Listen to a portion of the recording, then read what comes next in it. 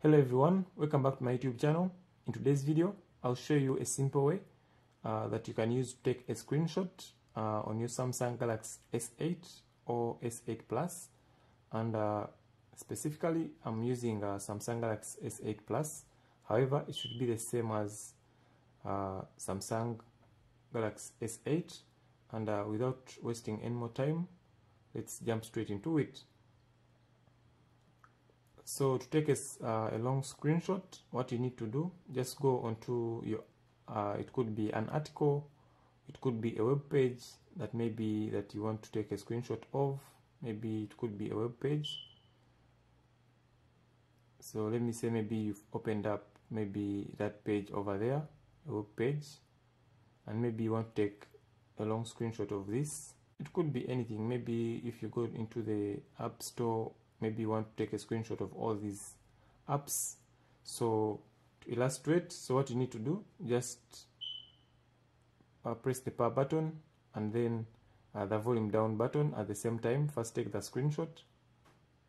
There you go. And once you take the screenshot, they'll bring you these options right here down, and then you tap on that drop down little box, as you can see, this one right here. So you just need to tap on that. And as you can see, when I tap on it, it scrolls or it moves on to the next page. There you go. So as I tap on that, it takes the screenshot and then it moves on the next page. There you go. So that's how you can take a long screenshot. And once you're done, it is very easy. You just need to exit and then go into your gallery, and then you look for screenshots and then tap on screenshots. As you can see, so this is your screenshot that you've taken. All right, so just in case you take the screenshot and you don't have this option right here, if you don't have that option, so it's very easy. You just need to go to settings,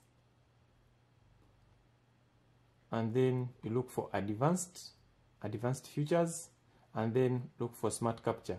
So tap on that and then toggle it on, because when you toggle smart capture on, you have access to scroll to capture more of the screen.